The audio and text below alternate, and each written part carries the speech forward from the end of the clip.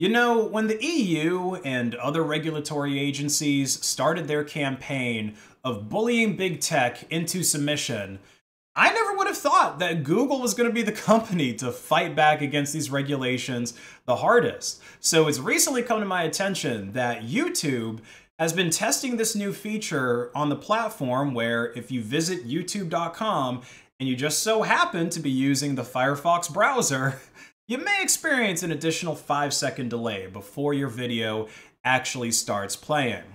Now, I want to point out before we go any further into this that this is an experimental feature that only a few users have reported seeing for themselves so far, so you might not be able to reproduce it yourself in the Firefox browser. However, I do have a video of this phenomenon that we're going to take a look at that was recorded by VK6_, who first posted the video to the r/YouTube subreddit, which the mods immediately removed for some reason. Yeah, this totally is not suspicious activity at all. And we're also going to take a look at the actual piece of JavaScript code that's hidden in the massive code base of YouTube's Polymer script, which is actually responsible for this delay in our favorite Foxy browser, and I'm also going to teach you some ways to mitigate this delay. So as you can see in VK's video here, they're using the Firefox browser with a number of add-ons that YouTube probably doesn't like, mainly this one here, uBlock Origin. Now, it's kind of weird because if we start playing this video, you can see that the test video here actually does play for about 1 second before it seems like his browser freezes, or, you know, it might make the user think that there's a network issue.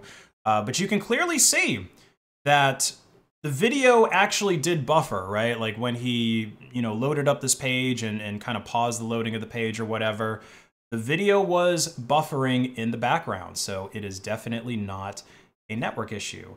And you can also tell that the delay doesn't actually kick in until after the JavaScript responsible for loading the video has actually executed. So obviously we get this pause for 5 seconds. And then it plays again. And to make matters worse, I noticed when I was watching this video before I started recording that the buffering in the video gets reset. Like it's basically refreshing the page and you know, appears to be refreshing the video and all of that. And this is an absolutely disgusting thing to do to people that have slow internet connections who might have to let videos buffer for a little while before they're actually able to watch them in HD in the first place. So then we go on to where VK spoofs his user agent just for youtube.com, and he's changing it to Windows Chromium. I don't think Windows necessarily matters. But anyway, he's changing it to Chrome, right? Chromium, Google Chrome, whatever. And boom, you see that the YouTube video loads and, you know, he gets 2 seconds in and everything like that. No problems at all. Now, let's take a look at the actual JavaScript code that's responsible for this delay, because that's the smoking gun for evidence as far as anything's concerned. So of course, YouTube minifies their JavaScript code, but you know, after running it through a deobfuscator, we can start to get a better look at what's going on here. So in this function labeled SMB, we have some code that appears to handle the loading of the video, which I think kind of checks out with VK's video that we just watched, where you saw how the YouTube video actually did load. It even played for 1 second, but then, you know, another function gets triggered that reloads the page and makes you wait 5 seconds. And that is down here in this set timeout function, where it's running for 5E3. So typically delays and things like that, like timeouts, are measured in milliseconds. So this is really 5 times 10 to the third power milliseconds, or 5,000 milliseconds, or 5 seconds. And obviously there's more code throughout that makes this function only run on Firefox, or probably, you know, just run on any non-Google Chrome browser. But I digress. So now that we've looked at the evidence for this, let's discuss why Google is actually doing this, or at least why I think Google is doing this. So most people probably know at this point that Google owns YouTube, and of course Google is also responsible for Google Chrome. But what some people don't realize is Google Chrome is powered by the Chromium browser engine. In fact, most of the popular browsers these days, like Microsoft Edge and Brave, they're also powered by that same web engine. It's kind of like how you've got different brands of trucks like Chevys and Rams, but under the hood, they could both have the same Cummins engine. Because of this, it can be said that Google probably has quite a bit more control over how most of the world browses the web than anybody else, right? Because they control the web engine, which, to some extent means that they control these browsers. And one of the big changes that's coming to this web engine and to other browsers is going to be the removal of Manifest v2, which is supposed to kill the functionality of most ad blockers. And of course, blocking ad blockers on YouTube has become one of Google's primary objectives, as we've seen.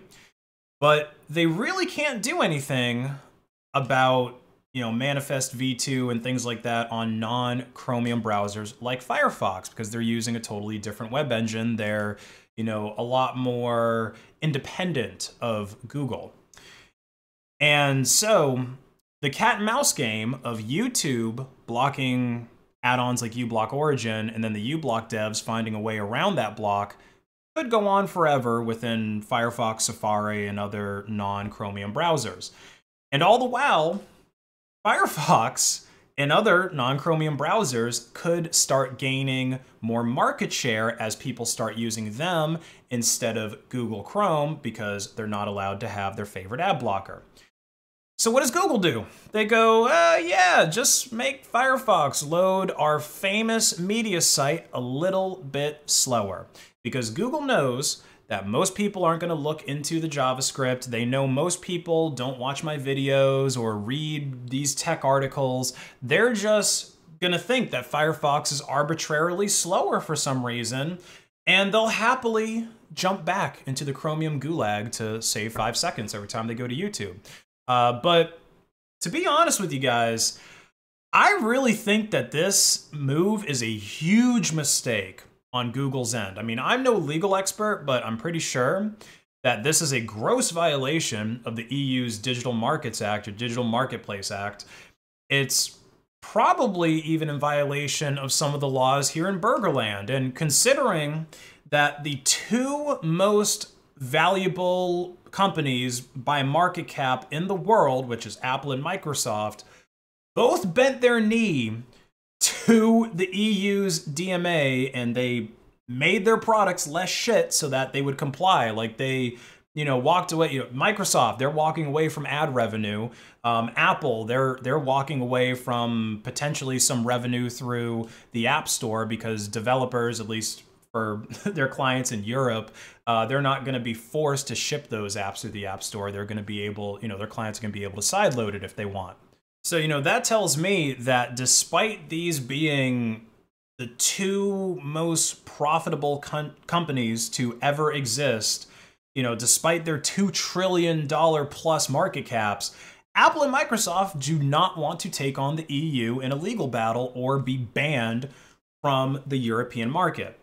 So we're going to see how this plays out. I mean, Google clearly wants to keep being evil, but at this point, they're pretty much begging to get themselves regulated, like heavily regulated, or possibly even broken up into some smaller companies. But in the meantime, instead of sitting around with your thumb up your butt waiting for the government to fix your problem while YouTube delays to load, you could be using a user agent spoofer like VK6 did. This is actually the same one that he was using, user agent switcher. I actually don't even think that this particular one is available on Chrome, just on Firefox. But yeah, this is probably the easiest method to circumvent the delay. And you can also create a custom filter for uBlock Origin with this string right here that should also be able to bypass the delay without you having to go and install another additional add-on.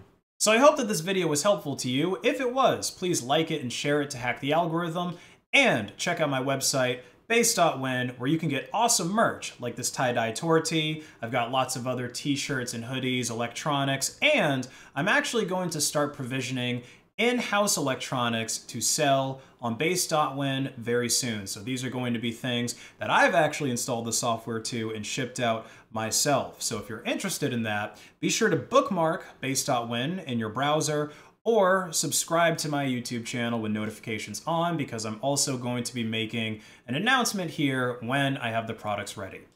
Have a great rest of your day.